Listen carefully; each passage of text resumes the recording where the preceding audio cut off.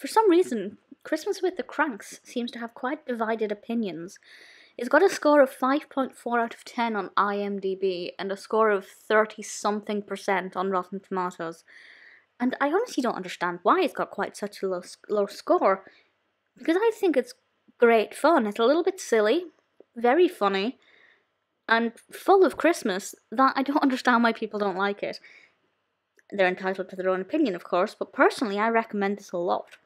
So the film itself was released in 2004, directed by Joe Roth and written by John Grisham and Chris Columbus, and stars the fabulous Tim Allen and Jamie Lee Curtis. Dan Aykroyd's in it, and I'll read the description from IMDb as I think it sums it up quite nicely. There won't be any spoilers in this. The description is as follows. With their daughter Blair away, Luther and Nora Krank decide to skip Christmas altogether until she decides to come home, causing an uproar when they have to celebrate at the last minute. So that's pretty self-explanatory. The Kranks, played by Jamie Lee Curtis and Tim Allen, decide that they are not going to have a traditional Christmas. It's too much effort. Their daughter's not coming home. What's the point?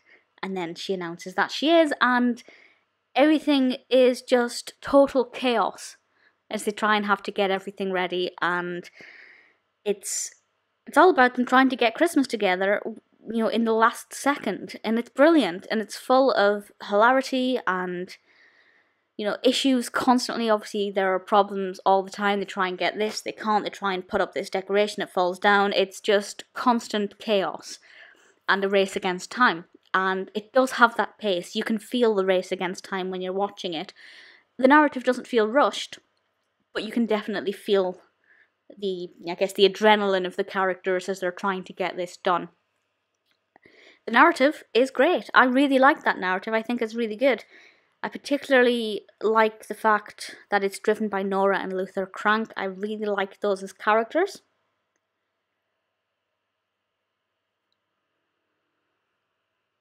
I thought it worked really well. Maybe if they had been different actors, I wouldn't have liked it so much, but I think their performances were absolutely brilliant. Caroline Rhea is in this. Obviously, I love her. So for me, that was always going to be a really big benefit. I guess the entire point of the film is, will they have everything ready by the time their daughter arrives? I'm not going to tell you whether or not they have everything ready. I will let you imagine what happens for yourself. But it is great fun, very funny. It's not the most hilarious film I've ever seen, but certainly there wasn't really a moment where I thought it was dull or slow to progress, or where somebody wasn't really acting properly, or a character was giving the wrong kind of unbelievable actions. For me, it ticks all of the boxes for a nice, fun, family-friendly Christmas film that, if you want to get put into the Christmas spirit, will definitely do that for you.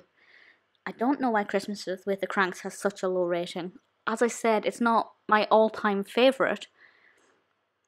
But if somebody said, look, I want to watch a Christmas film, can we watch Christmas with the Kranks? Absolutely. It's great fun, brilliantly cast. Not 100% predictable, but I guess it's... Well, I won't say how predictable it is because I don't want to spoil it, but it's not the most unique film ever, but I thoroughly enjoyed it, and if you get a chance to see it, I hope you do too, because truly, Christmas with the Kranks is good fun.